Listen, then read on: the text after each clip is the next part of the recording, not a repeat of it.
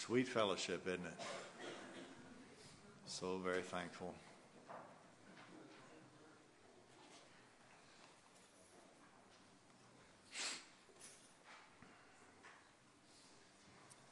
In Isaiah chapter 65, verse 1, God says, I am sought of them who ask not for me.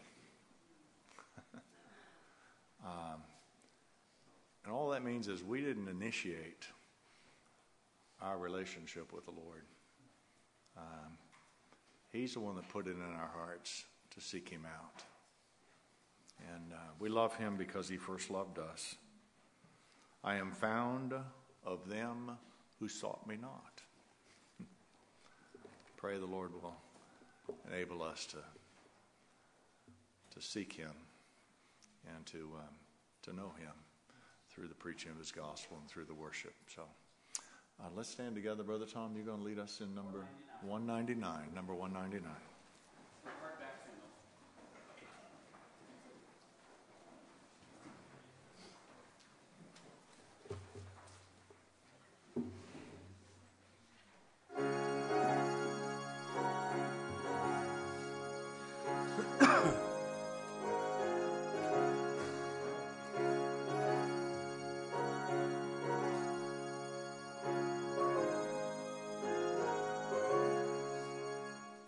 Sinners Jesus will receive. Sound this word of grace to all who the heavenly pathway leave.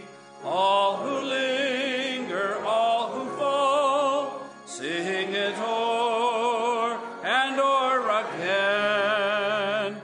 Christ receiveth sinful men. Make the message clear and plain. Christ receiveth sinful men. Come and he will give you rest. Trust him, for his word is plain.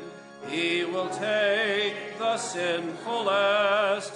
Christ receiveth sinful men.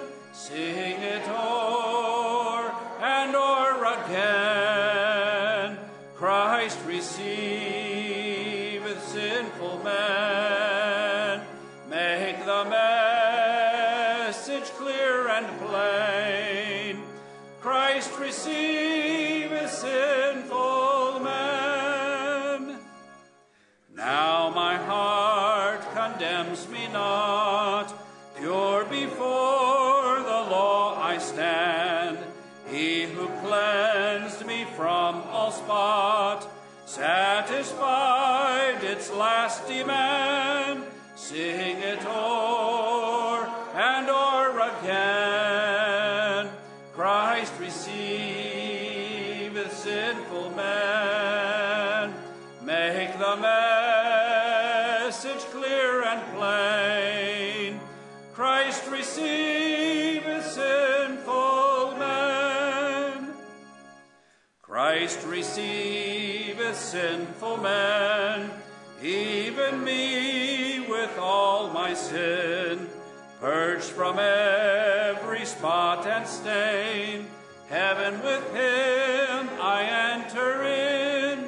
Sing it o'er and o'er again.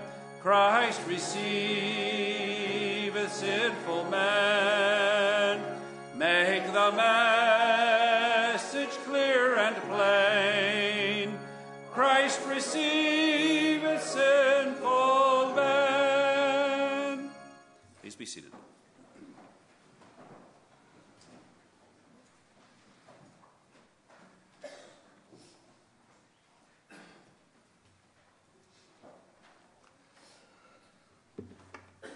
Turn with me, please, in God's Word to Luke. And we're going to start reading at Luke chapter 14, verse 33.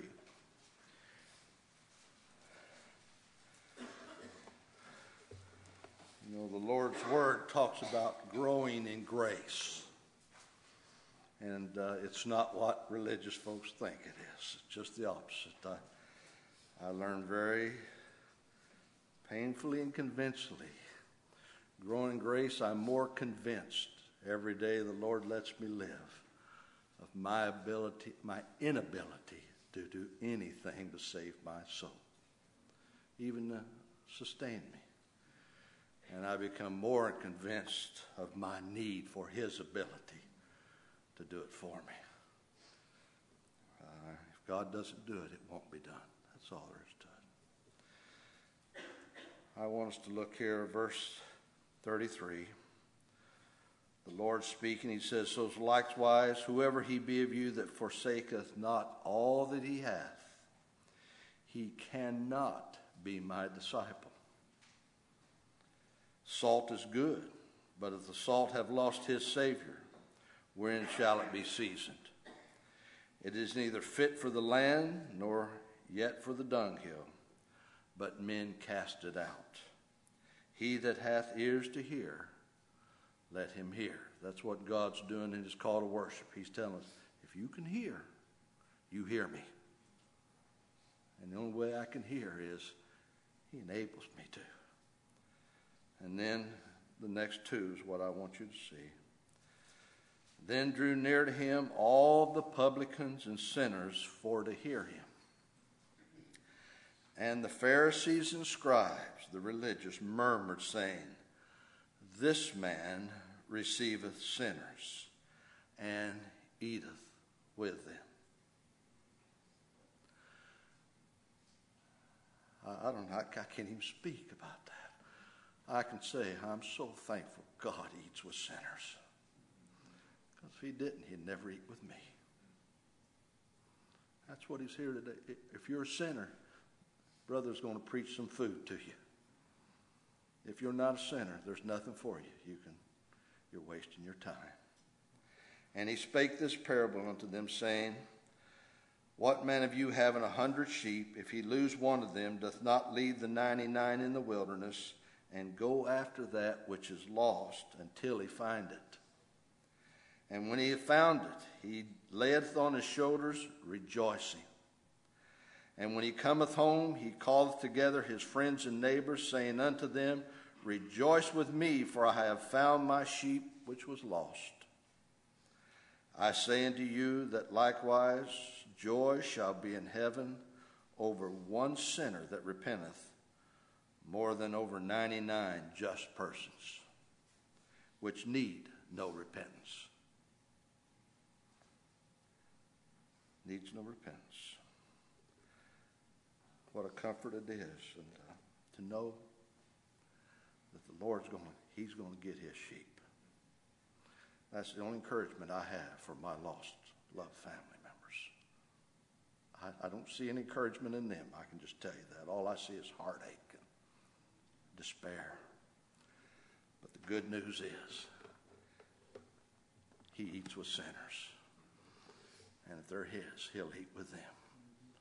And I pray that He might be willing to save them, because we know He's able. Please join me as Lord, we confess to You this morning our inability to do anything on our own behalf.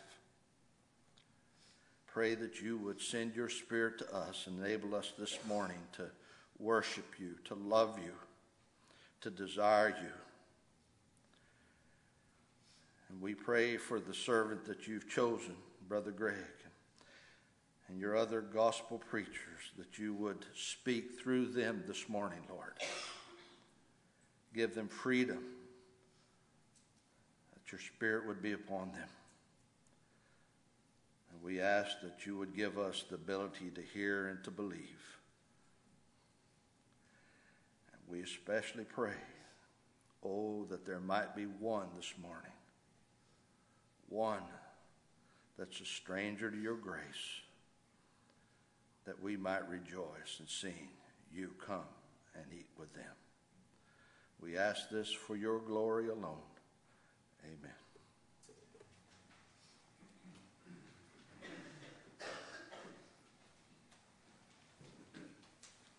Let's all stand together once again. We'll sing the hymn that's on the back of your bulletin. Hymn that's on the back of your bulletin.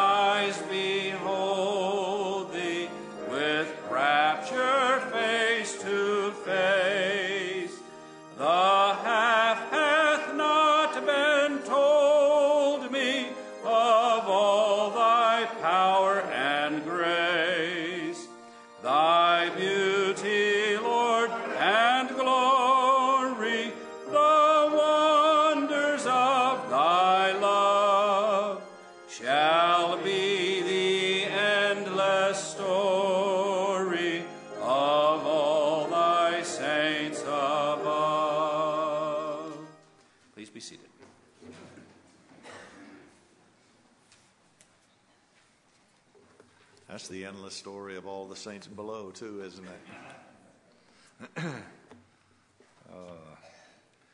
I just am amazed how the Lord has brought two passages of Scripture together this morning.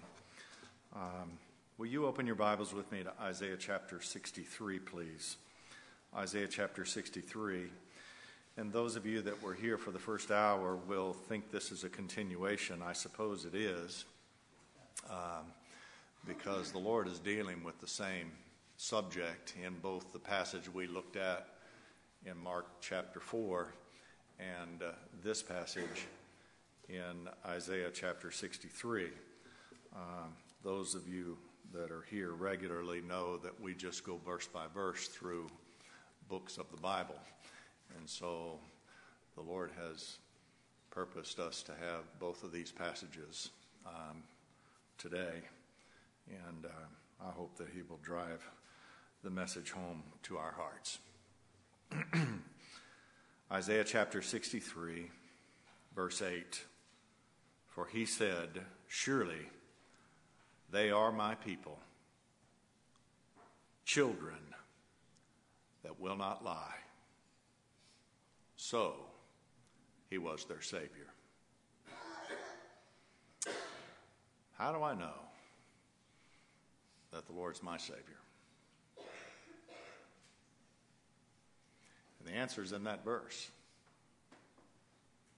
They will be children that will not lie. They will not lie. You say, well, preacher, doesn't the Bible say that we come from the womb speaking lies? Yeah, we do. We do. That's what we are by nature. Scripture says all men are liars. God alone tells the truth. I was thinking about how our children, most times, the very first word they speak is no. And and generally speaking, they use that word in response to a question that we ask them, knowing that they're guilty.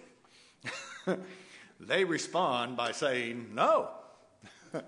And even before they can speak, when an infant acts as if they're dying because they've got a wet diaper or because they're hungry, they're lying.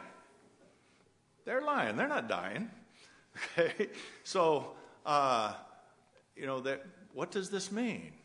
God's children will not lie. So, he was their Savior. Now, there is another sense in which everything we do and everything we say is a lie. Let me show you that. Turn to me to Psalm 15. Psalm 15. The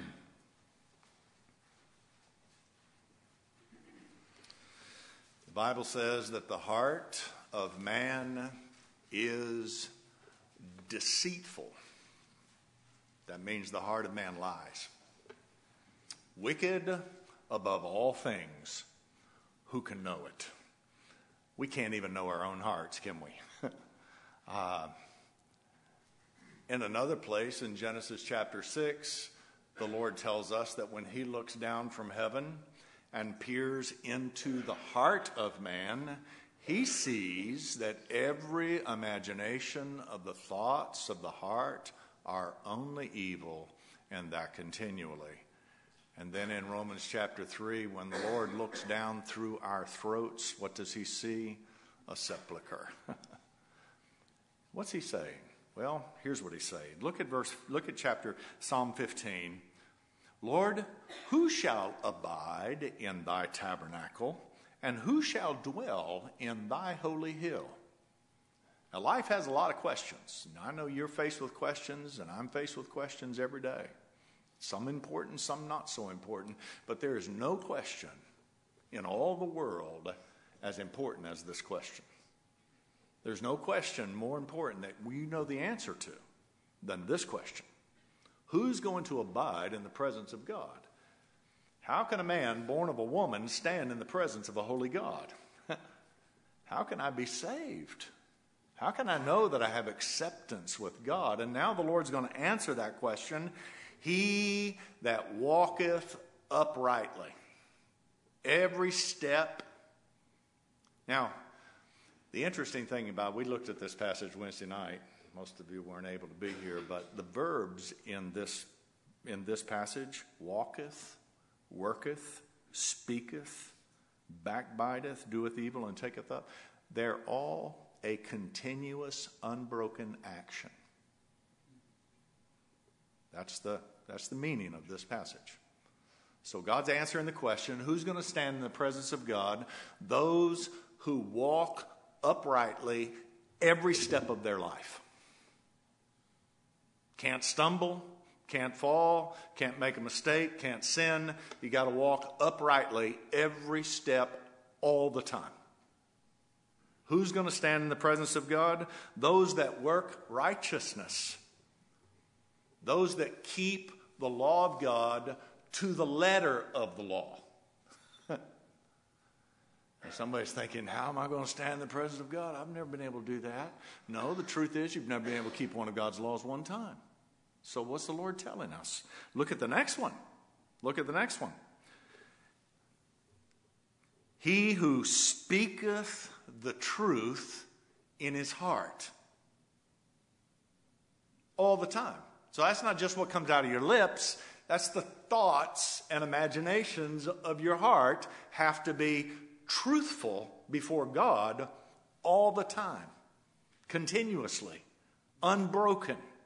Perfect. What's our hope? There's only one man that ever met that qualification. Who can stand in the presence of God? He who has a clean hand and a pure heart, who's never lifted up his heart to vanity, nor spoken deceitfully. Never. He's perfect. Perfect. You see, the religious world just says, you just be a good person, do your best. You can satisfy what God requires. No, you can't. This is what God says. You got to be perfect. How am I going to be perfect? Well, if I'm found in him, not having my own righteousness, which is of the law, but that righteousness which is by the faithfulness of the Lord Jesus Christ, I can have acceptance before God in the beloved. In the beloved. The Lord Jesus Christ, every step continuously, he walked uprightly. Everything he did was righteousness, and every thought of his heart was truth. You and I have never been able to have a holy thought. That's all he had, was holy thoughts. All he had. So when we consider comparing ourselves to the Lord Jesus Christ, which is God's standard, he's the plumb line. He's the standard by which everything is measured by God. Then the only conclusion we can come to is that every time we speak, we're lying. You know, we're covering our tracks. We're trying to present ourselves as best we can. We're hiding things that we don't really want to say, things we think and intents of a heart that we don't want anybody to know about. And we ought to. We ought to. But the point is, it makes every one of us liars before God. Now, we ought to be honest people. We ought to speak the truth. We ought to be faithful and reliable in terms of our relationships with men. I'm talking about your relationship with God. God says all men are liars. God alone tells the truth. And yet, here he says, the way they'll know they're saved, the way they'll know that I'm their Savior, is because they are children that will not lie. Will not lie. Turn to me to 1 Timothy chapter 4. This is where this passage meets the Mark 4 passage from the previous hour.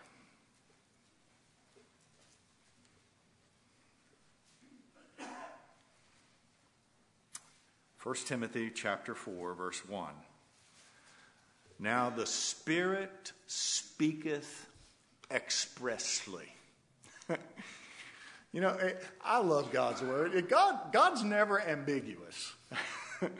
He never, that Mark 4 passage, the light, nothing's going to be hid. I'm going to just speak the truth, and it's going to be clear and simple, and the truth always is. And so the Spirit of God speaketh expressly. He's not speaking in riddles. He's not speaking in veiled language. He's speaking expressly.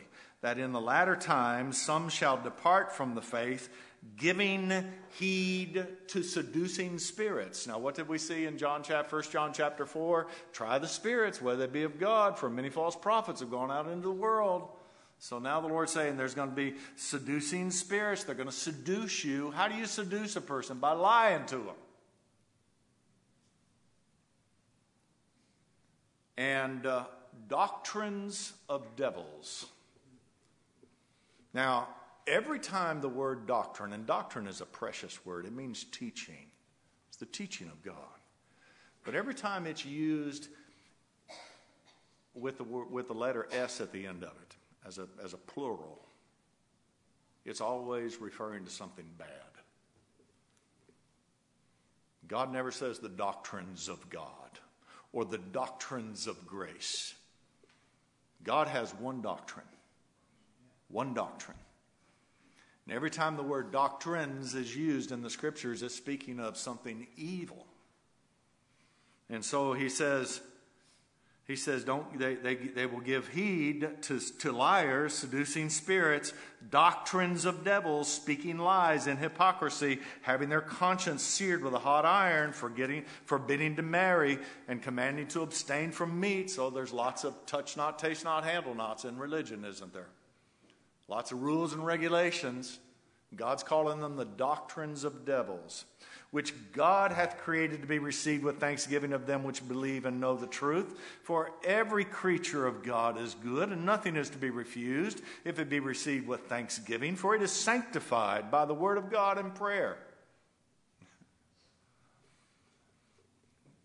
Let me give you a good rule of thumb.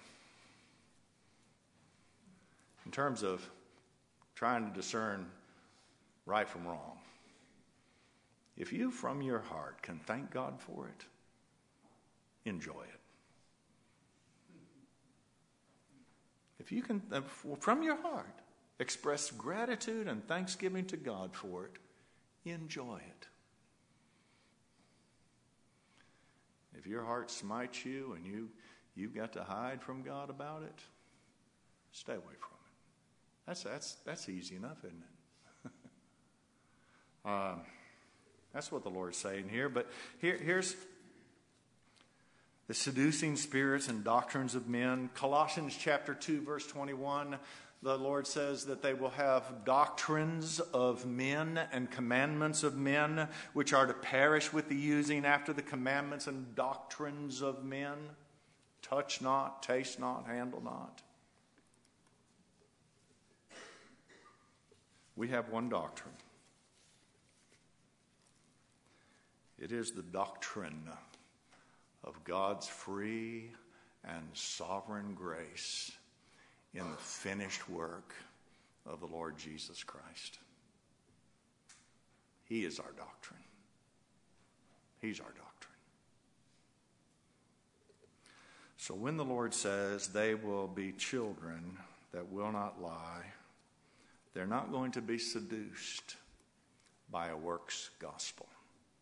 They're not going to be seduced by a free will gospel. They're not going to be drawn away by the doctrines of devils or the doctrines of men. They're going to have the hope of their salvation completely bound up and settled in the finished work and glorious person of the Lord Jesus Christ. He will be their doctrine. In Revelation chapter 22, verse 15, it says, those that will be left out of heaven, the sorcerers and the whoremongers and the murderers and idolaters, and whosoever loveth and maketh a lie. God says if you love a lie and you make a lie, you're not going to be accepted into heaven.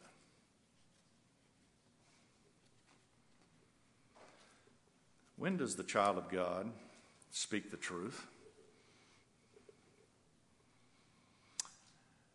When they say amen to what God says. God said it, that settles it. You've seen the bumper sticker, God said it, I believe it, that settles it? No. Whether you believe it or not, God said it, that settles it. That settles it.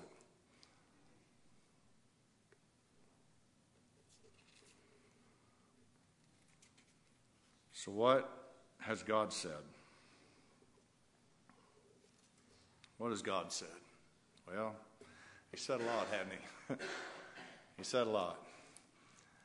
And in the volume of the book, it is written of me.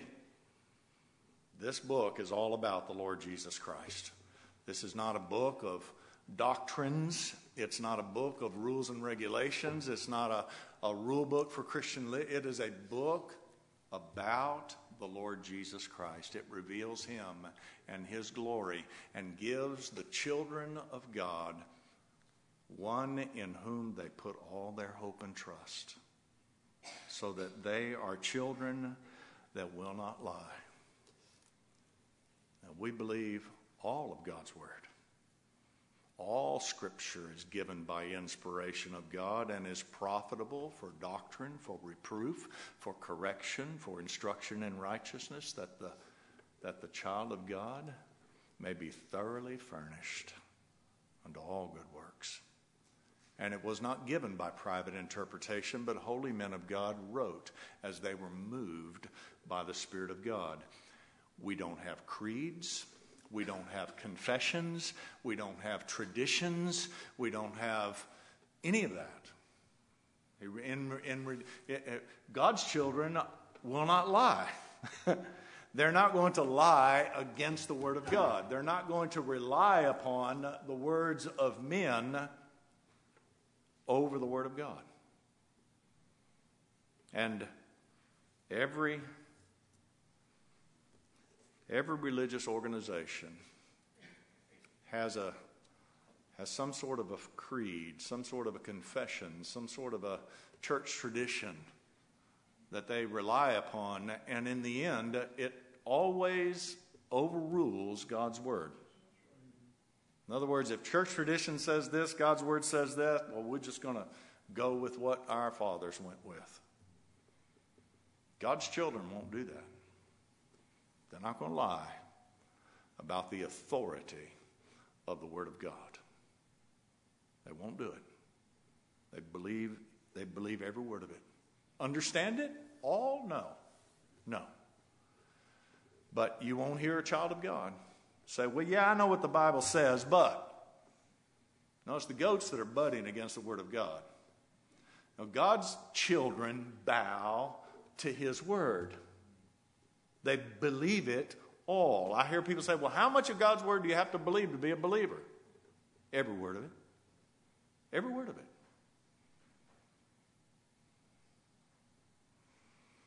That's what a believer does. A believer believes everything God says.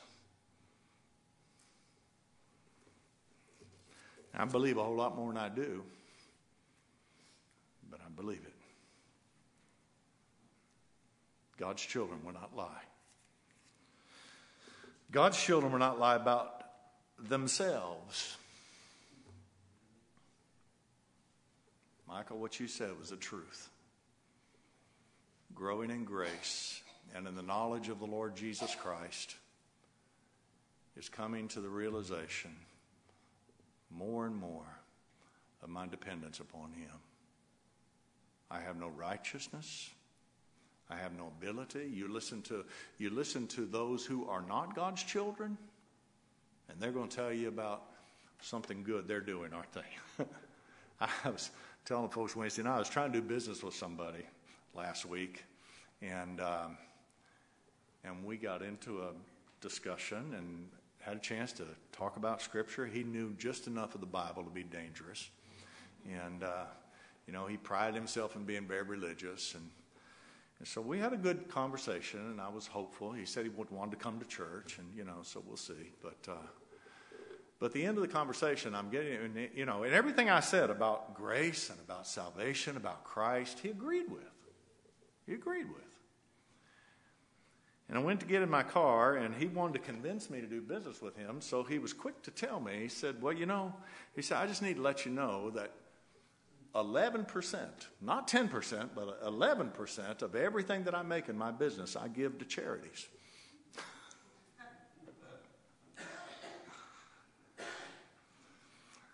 If you were here last Sunday, that's plastic mangoes. That's all that is.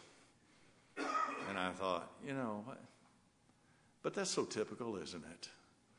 I mean, men, everybody wants the right hand to know what the left hand's doing. Everybody wants to boast in what they're doing for God and what they're accomplishing. God's children don't lie about themselves. They don't lie about themselves to God. They don't believe that their salvation has anything to do with what they do. They don't believe that they have the ability to make a decision. You hear people who are not the children of God, who claim to be the children of God, talking about a decision that they made. Well, I accepted Jesus. I invited Jesus to come into my heart. You won't ever hear a child of God talk like that. Why? Because God's children don't lie. That person's lying. God's children know that they were born dead in their trespasses and sins, and that if God had not opened the eyes of their understanding, had God not opened their ears, had God not taken out the heart of stone and put in a heart of flesh, they would never have believed. Coming to the Lord Jesus Christ is not a decision. It's not a choice. Tell you what I want you to do. take your bulletin, if you will, please, and open it up. There's an article there.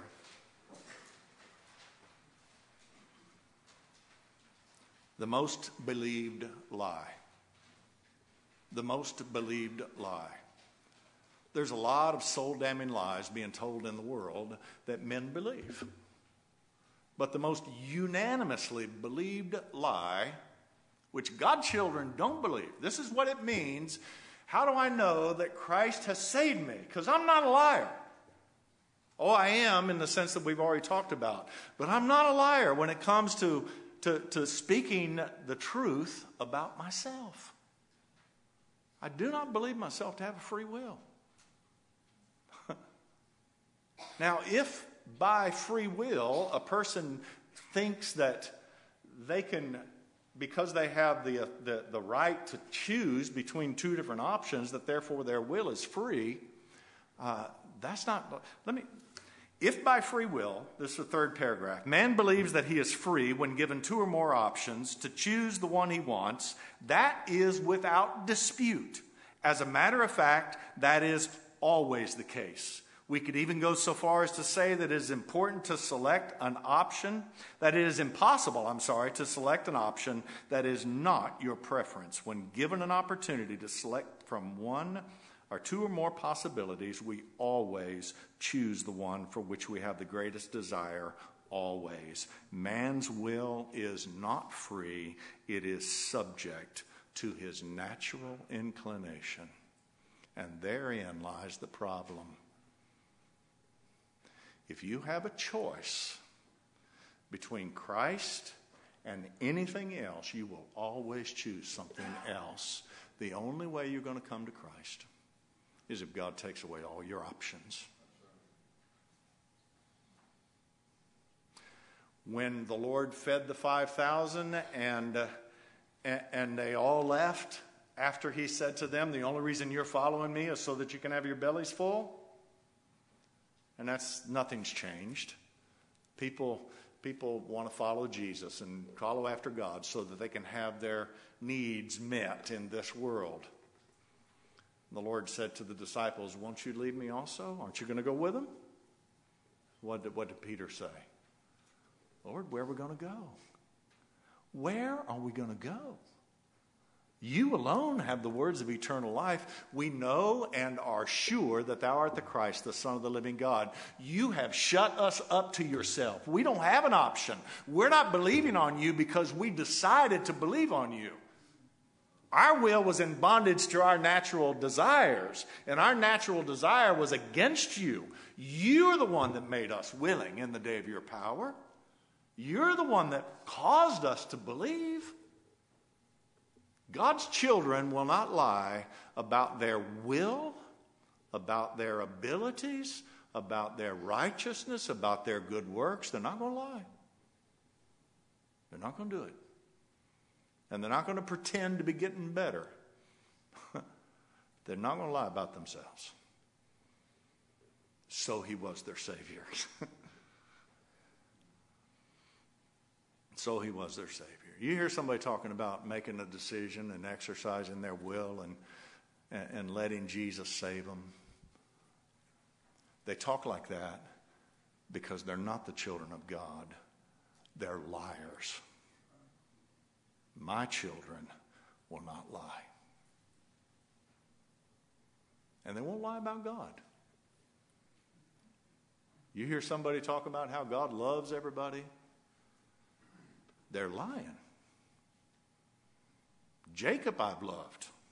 Esau I've hated. I love righteousness. I hate iniquity. I'm angry with the wicked every day. God's not capable of loving anything outside of perfect righteousness. His eyes are too pure to look upon iniquity. If somebody's talking about God loving everybody, they are not the children of God. They're liars. God's people don't talk like that.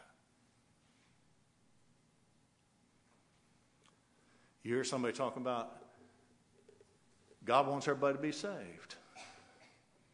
He's doing his best. He's trying to get it done. but his hands are tied. You know, he's subject to man's will. They are liars. God's children do not lie. They don't talk like that. They don't believe that. You hear people say, well, you know, Jesus died for everybody. Lie. That's a lie. He didn't die for everybody. He came to satisfy the demands of God's justice and God's righteousness on behalf of those whom God chose in the covenant of grace before time ever began, according to his own will and purpose. That's the truth. That's what God says. God's children will not lie. You hear somebody say, well, you know, he made an offer of salvation. Won't you accept it? That's a lie. He didn't make that offer of salvation to us. He made it to the Father. And the Father accepted it and was pleased with it and was satisfied. And God the Father saw the travail of his soul and was satisfied. And everyone that the Lord Jesus Christ died for was justified before the sight of God. And anything else is a lie. And God says, my children, they will not lie. They're not going to lie about themselves. They're not going to lie about God. They're not going to lie about the Lord Jesus Christ. They're not going to lie about God's word. They're not going to twist the scriptures to make it fit their doctrines. They believe the doctrine of God's free grace in the accomplished work of the Lord Jesus Christ. I've put the candle on the candlestick, and it's filled the room with its light. And they've seen the light. They will not lie. They're not going to go back.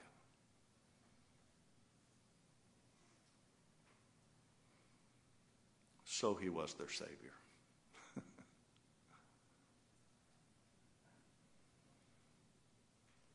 What about you? Are you a liar? In a sense, yeah, we all are. We've talked about that. But when it comes to who I am, who God is, what the Lord Jesus Christ accomplished, and how it is that God's pleased to save sinners, my children will not lie. So he was their Savior. Our merciful Heavenly Father, we're thankful for your word, and we're thankful for your Spirit, and ask you, Lord, to make us to be children that will not lie. For we ask it in Christ's name. Amen.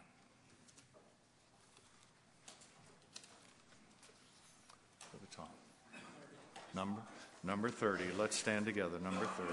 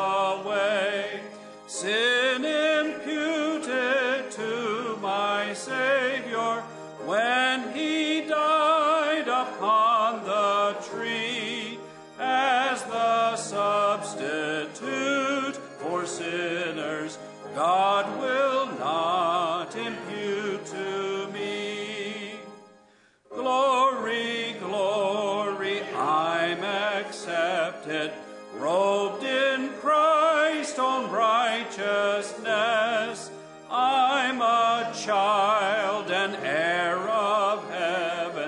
saved by God's almighty grace. Christ's obedience to the Father is imputed now to me. In God's sight I'm pure and holy. He declares me so to be. Glory, glory, I'll not perish. In Christ's hands I am secure. He who saved me sure will keep me. By God's grace I shall endure. This is not a vain presumption. I just take him at his word. Christ has sworn they shall not perish who believe.